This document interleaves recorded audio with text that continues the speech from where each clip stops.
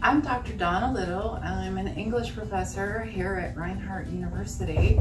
And Reinhardt has a facility called the George Scarbrough Room and Center for Southern and Appalachian Literature. And we've made this facility to house the papers of the late poet George Addison Scarbrough. Scarbrough lived from 1915 to 2008.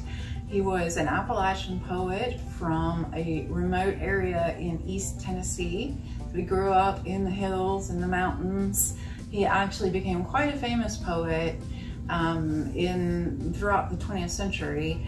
But after he died in 2008, his work has been somewhat forgotten.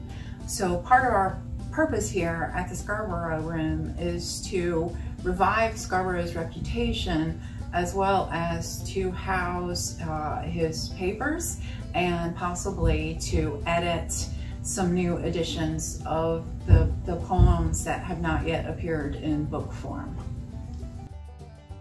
My name is Devin Ware. I am an undergraduate student working on my English internship here in the Scarbrough Room. I'm Jack Shields. I'm currently an MFA intern for Donna, and right now we're working on filing all of Scarborough's works, so that way we have an order. We have been given a collection of over 600 poems he had left, so we've been working through all of his loose papers to archive and collect everything in an organized way.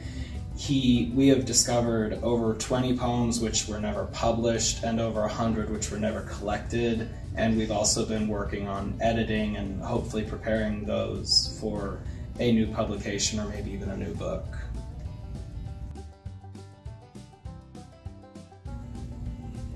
We were given the papers of George Scarbrough by his literary executor, Becky Mobbs. She knew Scarbrough for most of his life. In fact, her mother was Scarborough's best friend growing up. And Becky Mobbs was his literary executor, and her cousin Margaret Rogers was his overall executor of his will. And since the ladies were getting up in years, they decided that they needed to give George's papers to a college who would take good care of them.